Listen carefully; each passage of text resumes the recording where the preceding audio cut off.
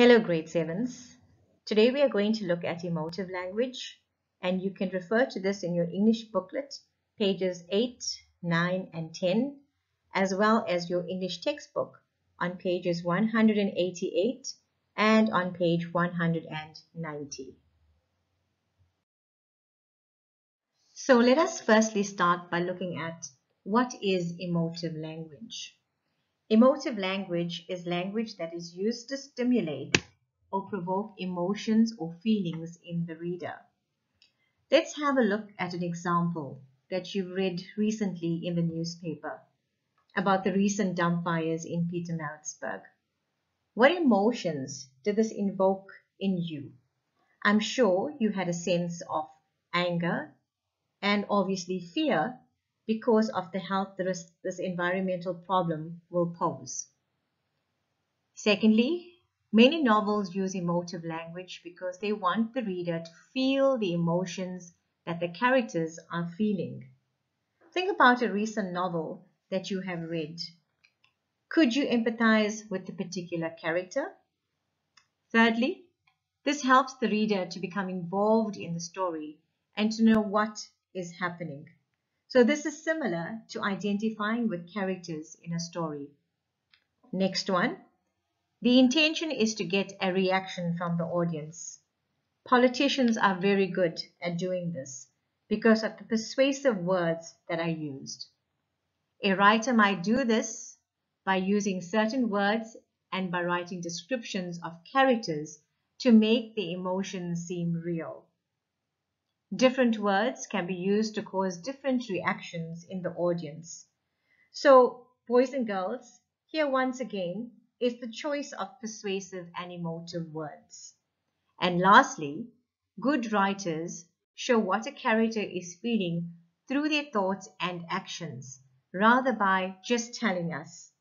So think about a particular novel that grips your attention because of the writer's skill by getting you to identify with the particular character.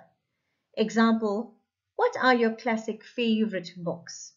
Think about the Roald Dahl series, for example, and how he grips your attention with his ingenious writing skills.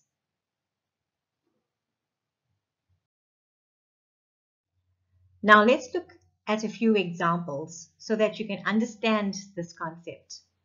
The first sentence, put that in the recycle bin, is a command because there's no emotional reaction. But if you say you should recycle because it saves the planet, then it is emotive because of the word saves, which invokes a sense of responsibility. The second sentence, an innocent bystander was murdered in cold blood in Johannesburg. The words innocent and murdered and the phrase in cold blood are the uses of emotive language in this sentence. Thirdly, the defenseless victims were attacked at night. The phrases defenseless victims, at night, and the word attacked are the uses of emotive language in this sentence. So can you see how in the next sentence we have used the words appalling and incredibly to elicit an emotion? Otherwise, you could have simply said that behavior is dangerous. Can you see in the next sentence? Can you identify the emotive words? Have a look at it. Our neighbors are cruel and merciless. That's correct. So cruel and merciless are your emotive words. Identify the emotive words in the next sentence, boys and girls. He is a life-saving hero. So instead of saying he is a hero, your emotive word is life-saving. Let's have a look at the next sentence. All the strenuous homework is making our children exhausted and anxious. So if you look at it, you could simply have said, all this homework is making our children exhausted. But you have used the word strenuous instead, as well as anxious. Can you identify the emotive words in the last sentence? And ask yourself, what are your feelings when you have read this last sentence? So can you see that the emotive word here is vicious as well as fierce, and terrified and defenseless? Lastly, let's read through a short passage about Nelson Mandela's speech at the Rivonia trial. Don't forget, when you read, you must firstly skim and scan.